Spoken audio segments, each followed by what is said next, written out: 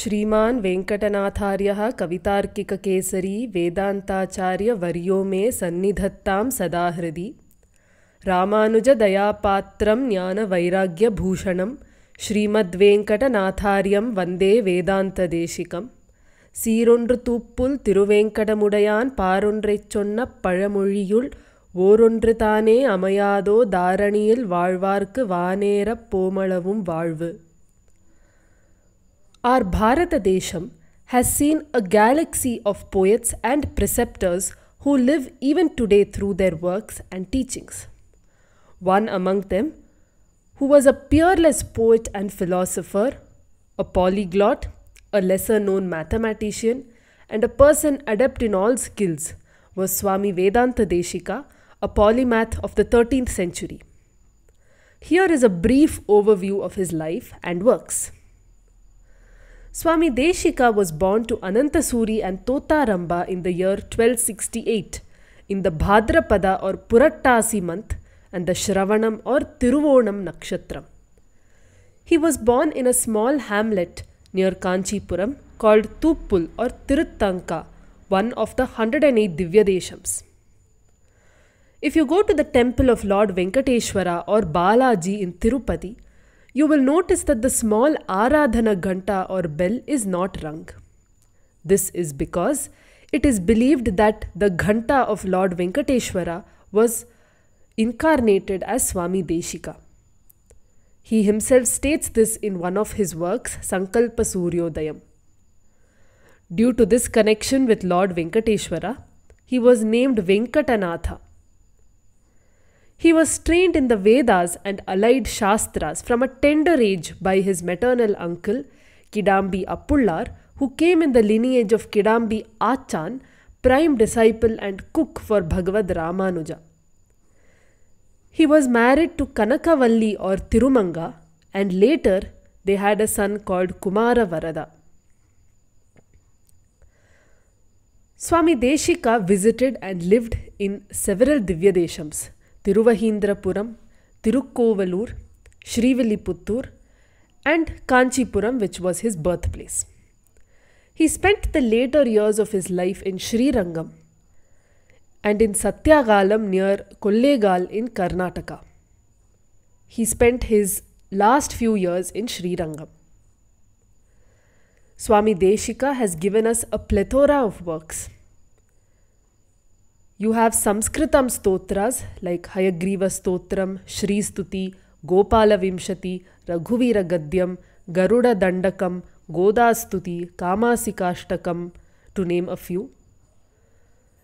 Some of his prabadhams in Tamil include Adaikkalappattu, Meiviradamanmiyam, Mummanikovai Navamanimalai and Tiruchinnamalai. Swami Desika also composed in languages like Prakritam, for example Achyuya Shayayam in praise of Lord Devanatha of Tiruvahindrapuram. Swami Desika sang the praises of Lord Devanatha in Sanskritam Devanayaka Panchashat, Tamil Mummanikovai Navamanimalai and Prakritam, which is Achyuya Shayayam.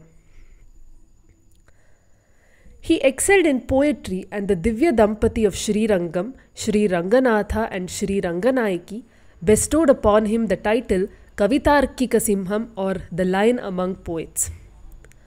His poetic works include Hamsa Sandesham, a work based on Srimad Ramayanam, Yadavabhyudayam, about the life of Sri Krishna, and Sri Ranganatha Paduka Sahasram on the divine Padukas or sandals of Lord Ranganatha. Swami Desika was a great philosopher in the footsteps of Sri Ramanujacharya. He brought out the quintessence of the Vishishtadvaita philosophy in an allegorical play, Sankalpa Suryodayam. Srimad Rahasyatraya Saram is a theological treatise written by him. He wrote Paramata Bhangam and Shatadushani, pointing out the flaws in other religious and philosophical schools that existed during that time.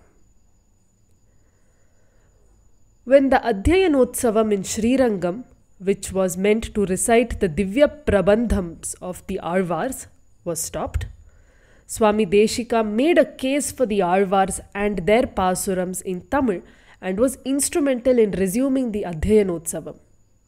He composed 2 commentaries, Dramidopanishad Tatparya Ratnavali on Swami Nammalvar's Thiruvaimozhi and Munivahana Bhogam on Tiruppan Azhwar's Amalanadi Piran. In the year 1321, Srirangam saw its second invasion by Muhammad bin Tughlaq or Ulugh Khan. It was a heartbreaking attack on Srirangam, leading to the loss of several thousands of lives, and the temple was plundered brutally. Swami Desika too had to flee Srirangam.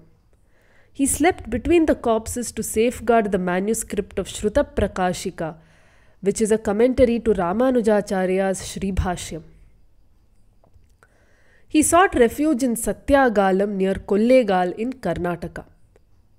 He wrote to Kumara Kampanna, the eldest son of Bukkar I, the emperor of Vijayanagara, who fought against the Turushkas and worked to bring back the glory to Srirangam.